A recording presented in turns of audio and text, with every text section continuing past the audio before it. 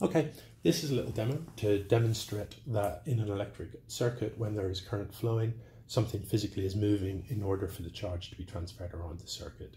The setup I've got, this is a high voltage supply up to 10 kilovolts, multimeter set up to be a microammeter.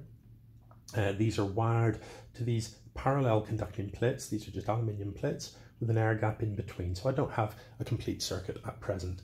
In between the two plates, dangling from string, is just a standard ping pong ball. And hopefully what will happen as I turn up the voltage is that we should get our ping pong ball to act as a sort of charge carrier for us. So I'll just turn this supply on and gradually bring up the PD. And the first thing I notice is that my ping pong ball is starting to move. It's going between the two plates, and really what's happening here is as it's touching the positive plate, it's losing electrons from its surface.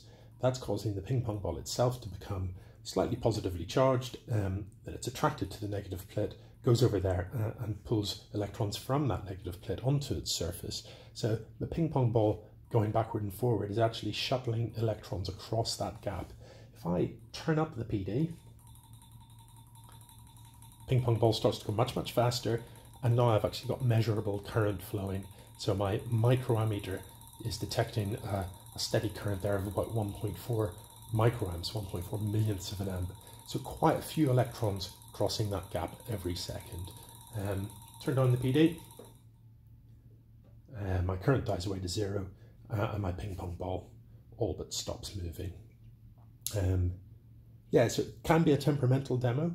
Depends a little bit on humidity. So sometimes in a very warm, humid day, you'll find you can't get the ping pong ball to behave quite as it should. So it is worth testing this demo before you try it in class.